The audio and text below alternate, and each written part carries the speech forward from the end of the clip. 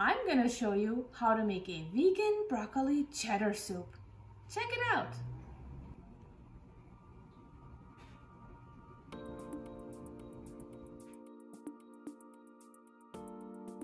Let's heat up some olive oil. Then we add a medium red onion, which I had already sliced ahead of time, and saute it for 3 to 4 minutes. We will add the garlic a little bit later, otherwise it will burn. So now we can add the chopped garlic and brown for about a minute or so. Don't forget to stir occasionally. Peel and chop potatoes in small pieces and add them to the onions. Also chop broccoli in bite-sized pieces and add them as well. Give it a good stir and cook it for about a minute.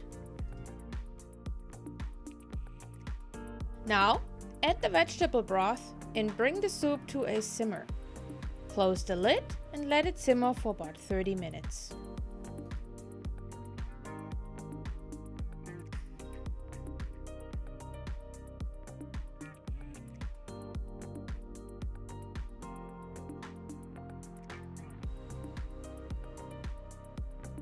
Once the veggies are soft, take out some broccoli for later. I would say about half a cup to a cup.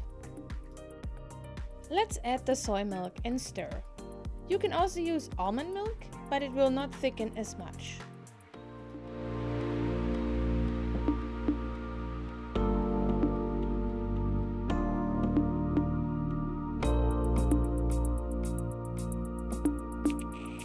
Add the vegan cheese now.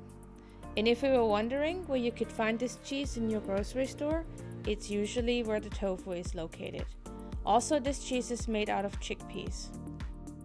Take the nutritional yeast, salt and pepper and sprinkle it over the cheese. You can find the nutritional yeast in the spice section.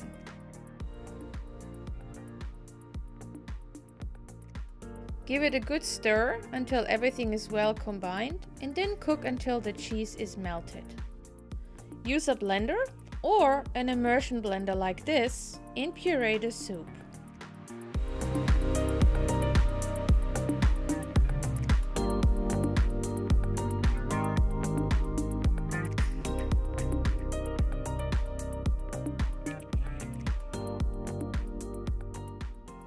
Take the cup with the broccoli pieces and mix it into the soup. Well, it looks and smells incredible. I hope I inspired you to make one as well. Let me know in the comment section. See you next time.